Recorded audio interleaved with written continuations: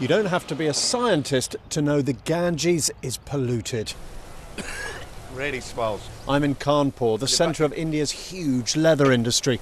There's a tannery. Much of the leather produced here is exported to Europe and the US. Oh God, it's really powerful. Very strong. And what kind of waste do we have in here?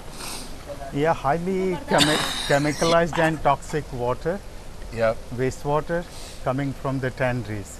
And you know, tanneries use a variety of chemicals, hundreds of chemicals. Including really dangerous chemicals like chromium they Yeah. use to soften the leather, don't they? Yeah, chemicals having heavy metals and pesticides as well.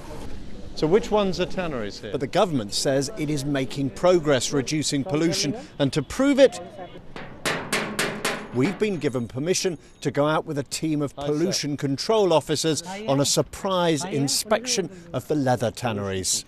Come in. Whoa, this is a bit different. So look, he's stopping something happening down there. Oh, yeah. What are you stopping? Why are you stopping? Who is in charge of this place? 4 days. There's 4 days of flesh. This is where they strip the flesh from the hide. There are huge puddles of water, and the water has that distinctive blue. It's blue because there's chrome in it. Yeah. And there's hides here that clearly have been treated with the chrome. This does not look so good. That tidy. That much tidy. This does not look tidy at all. Looks disgusting. Yeah. The effort to clean the river is more than just an environmental project. How do you get across? It's being seen as a crucial test of India's ability to modernise, because it means tackling corruption. Oh man, it's like walking on rubber. And enforcing effective regulation, as well as massive investment in sewage and effluent treatment infrastructure. It is clear there is still a long way to go.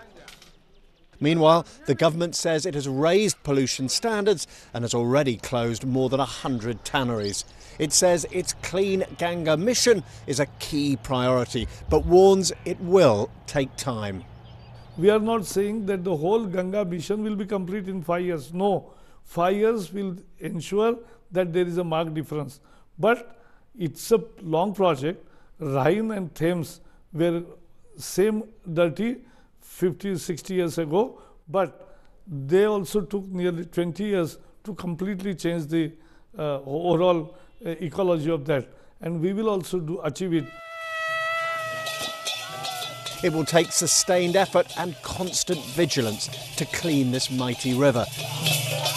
But Mr. Modi has a key advantage: the fact that so many Indians want him to succeed.